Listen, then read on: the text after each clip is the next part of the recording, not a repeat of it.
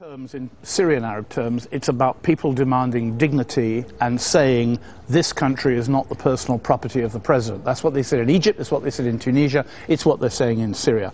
But I think a lot of the Arab support for the armed uprising has got nothing to do with Syria. It is about trying to harm Iran. It is sticking a dagger into Iran's soul for the Arabs to encourage the overthrow of Assad, because Assad is the only Arab ally of Iran. So this is about Iran. That's what I think. I want to come back to that. You're painting a picture here of pure opportunism.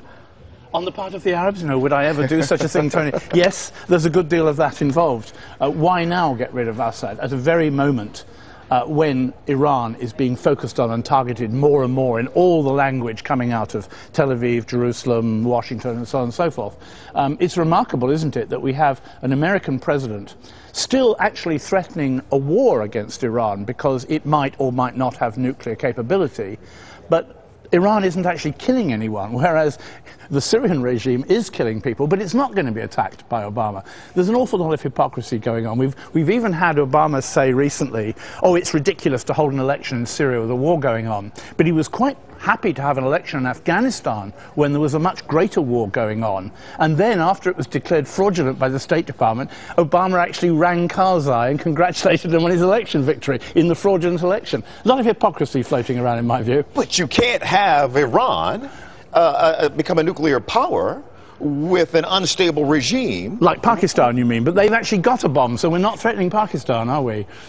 Look, I think at the end of the day, one of the lessons you learn from the Middle East is if you have a nuclear weapon, you won't get invaded. And if I was an Iranian, I'd probably like to have just one nuclear bomb just to stop anyone invading me. But do you really think, does anyone really believe that Iran is going to fire a missile at Israel and kill all the Israelis and all the Palestinians and half the Lebanese? I don't believe it for a moment. So bring me back to the aspirations of the young people in Syria. Do they understand how to get what it is they want? And do they understand the extent to which, if I'm to follow your line, they may be being manipulated by the international community? If I'm following your line, do they understand this? I think that they're very suspicious, even of their own exile groups in Istanbul, for example, and Takya in Libya and so on. I think they're rightly suspicious of that. But you know, one of the things that has happened, it happened in Egypt and Tunisia, it's happened in Syria, is that young people are much better educated. I'm not putting down an advertisement for the University of Damascus, but it has improved a lot. And the growth of education, the growth of travel around the world, as well as the telecommunications, the internet and so on, has given people a greater understanding that they must own their own country. It mustn't be in the hands of individual families. So it is a genuine uprising, but I think it is being used. Remember how NATO was very happy to use the uprising in Libya to get all those oil concessions. Syria, not having as much oil, doesn't have as much interest for NATO, does it?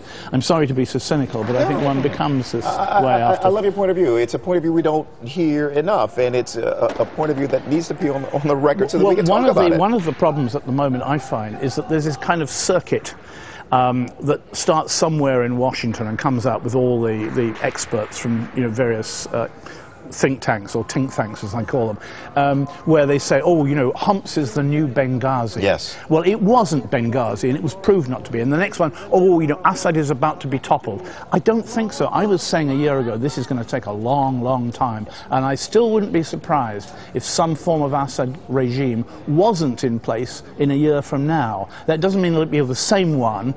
There will be changes. But I don't think that the Ba'athist regime in Syria is going to collapse like the proverbial pack of cards. It's a much tougher thing. Doesn't mean it's nice, but it's tougher.